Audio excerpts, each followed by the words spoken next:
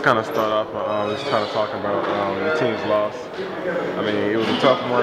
You guys started out slow and came back in the second half playing hard. Well, yeah, we started the ball game off, I think down 11-0. Right. Early affected the outcome late. You know, we kept fighting uphill to get a run together, and our run actually came late. But you know, it's hard to play against a team of this magnitude on the road and get yourself down. They made some big buckets at times as well, and so hopefully that can be a learning process for us. This has happened a couple of times to us on the road against Wyoming and a couple people like that. So hopefully this experience will help us for January.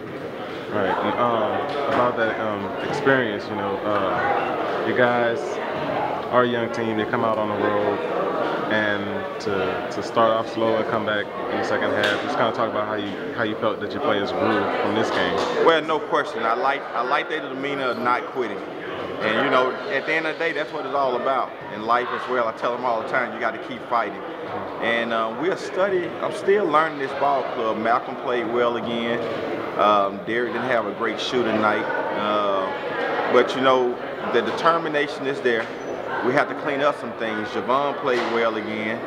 And we got to go to practice. We'll have time now to practice a little bit. We've been on the road, so we'll be off to next Saturday to go in and work on the little things. I think if we can clean up the little things, it'll affect the outcome of the game. It'll help us some. We're not off by much, but if we got to clean up a lot of little things, and if we can do that, then I think we'll be able to compete down the line.